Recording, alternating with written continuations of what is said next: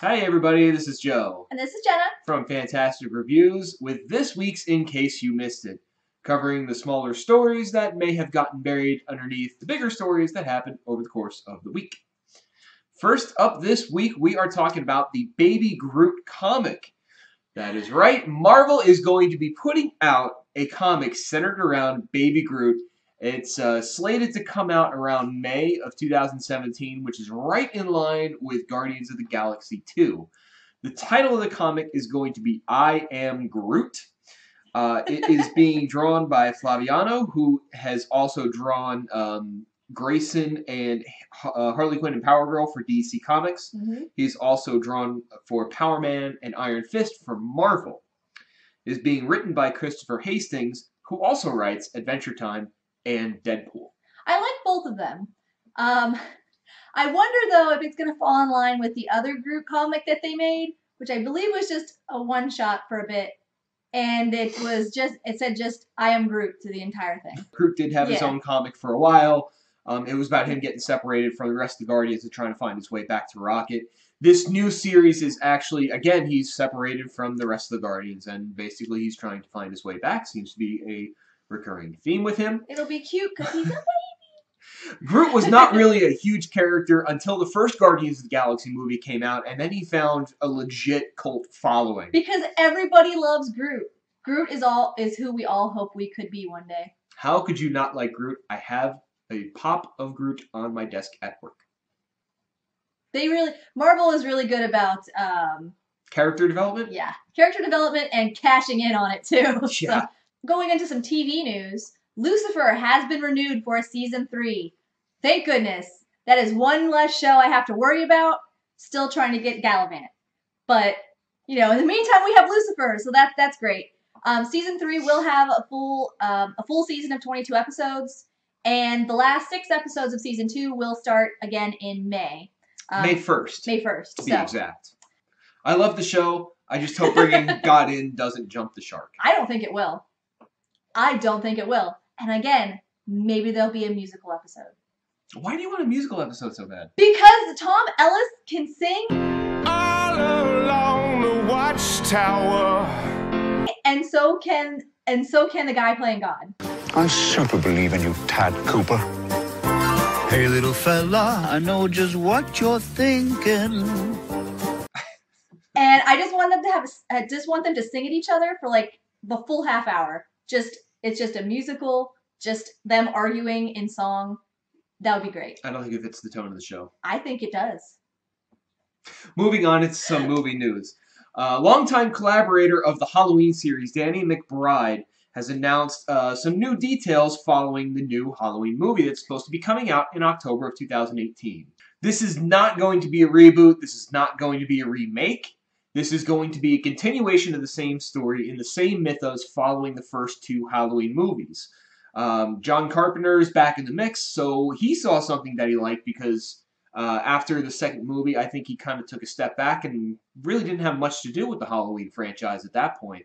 So whatever Danny McBride and company is doing, John Carpenter is interested and wants in. I'm excited for it if John Carpenter and Danny McBride are going to be involved together. But at the same time, I know we've mentioned this before, you gotta make some new movies, guys. Halloween is a great movie. It's fun. The first 2 were fantastic. The other ones were just something that you watch if you're bored. Not that they're not entertaining and they don't have their own value, but how many times do we need the same story before we get a new movie that does something different? If John Carpenter likes it, though, then he must be doing something that he likes. That's all I know. That is true. I mean, John Carpenter doesn't have to do anything he doesn't want to do at this point in time. So I guess we'll see. But in the vein of reboots and sequels, Godzilla 2 will start production in Atlanta in June. So that's pretty exciting. I really enjoyed the first one. I thought that was super cool. My heart went out to the monsters, though. I could care less about the human beings. The second Godzilla movie will be titled Godzilla King of the Monsters, and it should come out in about 2019. The reboot of the Godzilla movie with Bryan Cranston in it, which we did a podcast on, by the way, we'll link that as well, It was a surprise hit because they tried bringing back Godzilla in, I think it was like 1998, 1999. Didn't work so well, wasn't so hot. That had Matthew Broderick in it. He's kind of Well, as it is. they were trying to jump on board with all the special effects at that time, and it fell into the same vein, I think, of other movies where they just relied way too much on special effects and not enough on story. Which, it's a Godzilla movie. Do you need too much of a story? Some could argue no. But the recent Godzilla movie was a surprise hit. It brought in over $500 million in the box office. So it's going to be interesting to see what they do. How do you remember these things?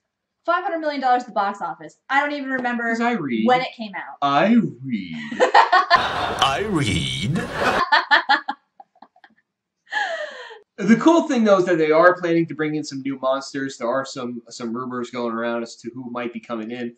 One of the big rumors that might be coming in Godzilla 2 is Mothra. Yay! Fan favorite villain, enemy, monster. It's someone Godzilla fights. Mothra. Hmm. So Mobs yeah. are a problem in this universe. So expect Godzilla, King of the Monsters for a 2019 release.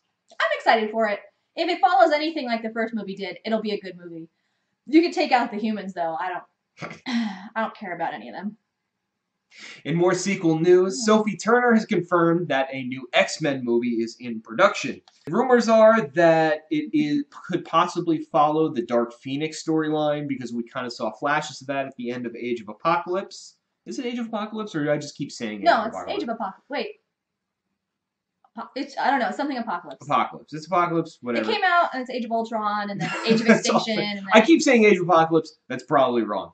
Anyway, so we did see that at the end of the last X-Men movie, where we caught flashes of Phoenix in Sophie Turner's character, who she's playing Jean Grey. So, and I think that was always kind of a thing with Jean, was that she had Phoenix like inside of her, but because she never quite fully understood her own mutant power, she never could really fully understand what Phoenix was doing to her. So, but that begs the question a lot of people are asking online, do we need an X-Men movie every year or every other year? Is it watering down the franchise? A lot of people weren't happy with Age of Apocalypse. Age of whatever, fucking Apocalypse. A lot of people were not happy with the Apocalypse movie. I enjoyed it. I thought it was really good. I really enjoyed the First Class series of movies, following the younger team. I liked it. Although I can see why people had problems with it. It wasn't a perfect movie. No movie ever is. I can see why fans would have issues with it, though. It did seem to kind of escalate very quickly through everything that happened. So, it's give or take. I really did enjoy it, though. I would be looking forward to the next movie, especially if it's a Dark Phoenix movie. That's something we haven't gotten to see yet. We did kind of. We didn't get to see the Dark. We didn't get to see the Dark Phoenix movie they wanted to make. Yeah, we got to true. see the Dark Phoenix-ish Jean Grey is crazy movie. That's the all we dumpster really fire got to they see. came up with. Yeah, I mean, I'll give it a shot. I think this round of movies is doing great, and maybe you're getting too many of them, but they're different movies every time. First Class is kind of in its own universe, apart from the rest of the X-Men movies. And just like all the Wolverine movies seem to be their own thing each time. I feel like just a lot like of people, the comic books. I feel like a lot of the people that are upset about this are the purists, though, who go back to the original canon. They're like, well, this isn't the original story. And it's not. It's not the original story. Yeah. We already know they rebooted the franchise. They rebooted everything. They kind of retconned everything, and they're starting over fresh. So you have to kind of look at this storyline as a brand new storyline that has not been told before. Into another sequel. Suicide Squad 2 is in talks with Mel Gibson to be the director of the second Suicide Squad. I don't know that we need more racism in the Suicide Squad than was already in the first one, however unintentional it may have been. Mel Gibson, he's a pretty good director. He's a terrible human being, but he's a pretty good director. Man, when he was young, though, you didn't even see all the terribleness. He was Yeah. just hot and crazy. He was in that great point on the hot crazy scale that was just perfect. Then he just got way too old. Now he's just a crazy guy with a beard. I don't know how to handle that. But the problem with Mel Gibson is that he has been pretty vocal about his distaste for superhero movies. He basically calls Batman vs. Superman a steaming pile of shit, which it was. In his defense. So I agree. But he also calls the Marvel movies more violent than anything he would ever have done. And I beg him to reconsider Lethal Weapon. Did he remember the movie he directed where he just beat Jesus for like 2 hours? That was his movie. Like, I don't think we've seen a Marvel movie where someone just gets pretty much tortured for 2 whole hours. Saw? Yeah. Mel Gibson is crazy, man. Mel Gibson does not seem like a good fit for this movie. Well, I don't know. think they need to look at other avenues. Crazy is as crazy does, so maybe it'll be good. They're in talks. He hasn't been confirmed. He's just been approached.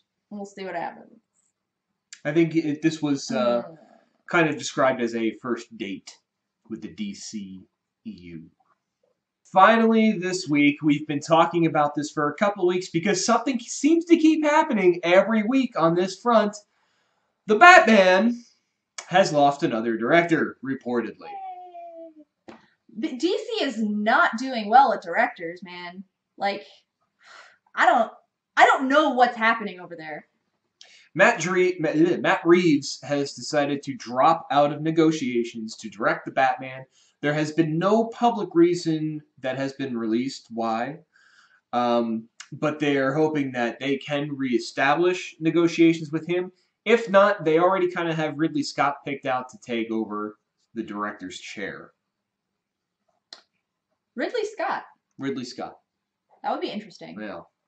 Is Batman going to fight Predator and Alien in that one? Well, I mean, we did see the Parademons. The Parademons. So, I mean... We don't fucking need Darkseid and everything. That's a Justice League movie. I don't need that in Batman. Batman is Batman and can do his own thing. I don't know. I'm so frustrated. It's really weird that DC seems to have repeated problems with directors.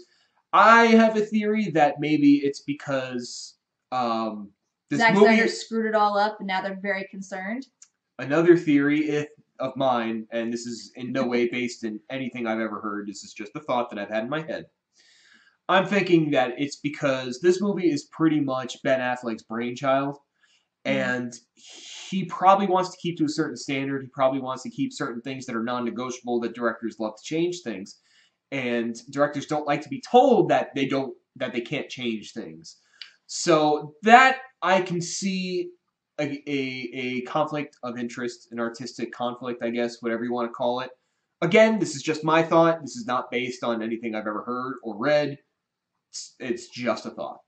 It's a good thought. Directors are notoriously crybabies sometimes. But so are actors, and so are editors, and so is anyone involved in any kind of creative process, because your process is the best process and no one else's can touch it. Everybody's the hero of their own story. I mean, I really don't know what to take away from this. I'm very concerned about what's happening with Batman. We've got rumors Ben Affleck no longer wants to be Batman. We've got rumors that nothing's going well on the director front. We've got rumors the script needs to be rewritten from page 1. No, the written's done. No, script is done. Script is done, and the rumor's out there that it needs to be rewritten from page 1. So really, I missed that. Yeah, it's just a rumor. Nothing has been released. It's just something circulating online that the directors want to rewrite it from page 1, which makes you go, fuck. If that needs rewritten all the way from page 1, that's a problem. There was a lot that came out this week about the rumor of Ben Affleck probably trying to get out of the Batman role, trying to get out of his contract with DC. Because DC movies right now are a sinking ship that no one wants to be on, apparently. The guy claiming the rumor, his name is John Campea? Something with a C. I have no idea what his ties are to the movie industry, but he said he's heard rumblings from a couple of different sources that Ben Affleck is not happy with the Batman role, that he wants to get out, that he is trying to get out of his contract with DC. So he may not actually be in the Batman movie anymore. The last time we see him as Batman Bruce Wayne could possibly be in Justice League. Yeah. That's kind of sad to me because I will readily admit, and I say this every time, Ben Affleck was a great Batman. I didn't think he would be because I don't personally care for Ben Affleck as an actor, but I thought he was a great Batman. I think that's one thing that the majority of people agree on that was good out of Batman vs. Superman, is that Ben Affleck was a great Batman. So to have him no longer want to be in it when he was so invested in it from the beginning is very disappointing. So that'll about do it for us this week. Yeah. What did you guys think of what we picked up on? Do you have anything to add? Do you have any comments? Do you have anything we missed that you want us to cover? Is there anything you want us to cover in these future episodes? Let us know what your thoughts are on the Marvel v DC. Let us know what your thoughts are on the fact that DC can't seem to keep a director. Where do you think all this is going to go? Where do you think the role of Batman will go to if Ben Affleck does step down? Find us on Facebook. Find us on Twitter. The links are in the description below. Give us a like. Check out our Facebook page. And subscribe to our channel. Yeah. Let us know that you like us by subscribing. Let us know that you hate us by double subscribing. That's you subscribing and then signing up one of your family members to subscribe. That way we know that you don't like us. Anyway. Thanks for watching, everybody. We'll see you next time.